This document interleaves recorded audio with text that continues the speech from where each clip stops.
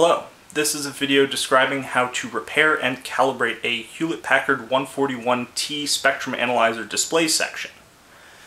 This series of spectrum analyzers was produced from about the late 1960s up until the early 1980s. As such, they are extremely common on eBay and can be usually had for fairly cheap.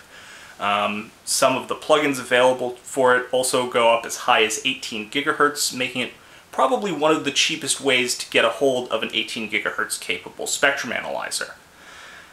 Before we get started, just a few things that we'll need for this repair and calibration will be, one, a multimeter, preferably an accurate one, because the power supply voltage requirements on this are quite tight, so you want to have a multimeter that will be as accurate as possible. The next thing we will need is a high voltage resistive divider probe for a multimeter. Just seeing this should tip you off that yes, we will be dealing with the CRT high voltage sections, so safety will be a pretty important thing when you're dealing with these. Even the low voltage sections run at several hundred volts, so you pretty much need to be careful no matter where on this circuit you're going to be working. The other things you will need are a pair of screwdrivers with insulated handles. Do not use ones with metal handles. As I said, we will be dealing with high voltages. Be careful. And the last thing you'll want is a container to hold screws in. There are a lot of screws inside of this thing. There are quite a few covers and panels that will need to be taken off. I prefer a container with multiple cells like this, so that way you can keep track of what screws went where, because a lot of them have the same threads and look very similar, but are actually slightly different lengths, so you want to be careful about that. So the first thing we'll want to do, before we even power it on, is to just check that the CRT is in good condition. These units, as I said, are very old. A lot of them, if you're buying them off of eBay, will have been shipped from somewhere, and they may have gotten damaged during shipping, and one of the most common things that can go wrong is that you can get cracks in the CRT. In particular, it's not going to crack on the face, where you can see it. It's actually going to be cracked on the inside, down where the connections are. So I'm going to need to take off the top cover, and then I'll be back in 1 second.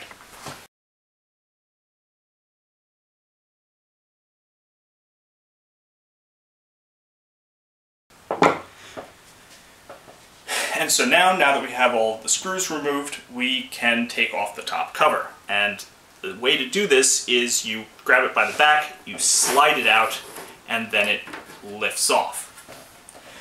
And we can put that aside here. And the area we are concerned with is this area right here, where all the wires come in. So what you want to look for is this is the most common area for it to develop cracks. So you'll see in some cases, ooh, is that going to focus? It will develop cracks in where the wires are, and if that happens, then you're not going to be able to power this on. But there is a way to test these things even if the display sections don't work. I will post a video describing how you can hook up an oscilloscope to the plotter outputs on the plugins here and get a display from that, even if the display section does not work. So now, with the top cover of the unit securely back on, we are actually not going to power it on yet. The first thing we need to do, assuming that the CRT is in good condition, that we are going to need to check that the power supply is working. I have seen instances where the power supply, if it is outputting at too high a voltage, can damage the plugins. So you need to verify that that's going to be working before you power this thing on with the plugins in. So what you're going to need to do is remove the spectrum analyzer plugins. So they just undo with a latch like that reveals a little loop that you can pull on.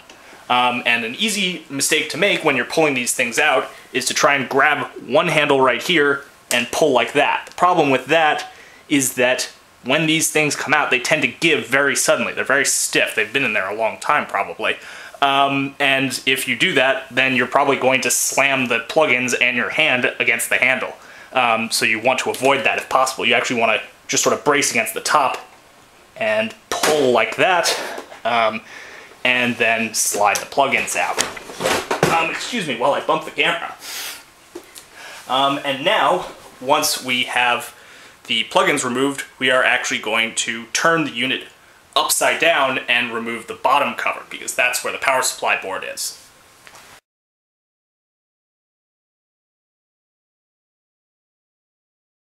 And same as before, the bottom cover just slides back very stiffly.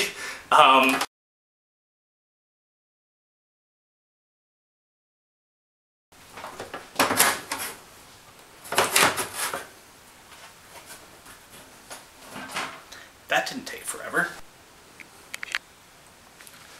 So now that we've removed the bottom cover, we can begin to look at the power supply inside.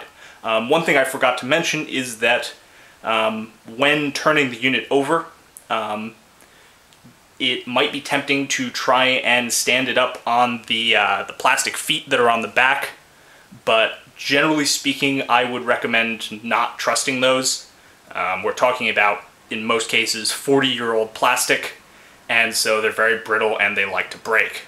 So don't trust them. Don't really try to rest it on those back feet if you can avoid it. Probably the best way to store it, if you need to leave it somewhere, is to actually leave it on its side, because it's got these very nice flat sides that'll stand up pretty nicely. So I'm going to cut forward so we can get a better look at that power supply. So now that we can get a closer look at the power supply, we will notice that the power supply is divided into two sections. You have your low voltage power supply section here, and your high voltage power supply section under this cover here. So if we're going to look at that, we're going to want to remove that cover. So I'll be back in a moment when I have that removed.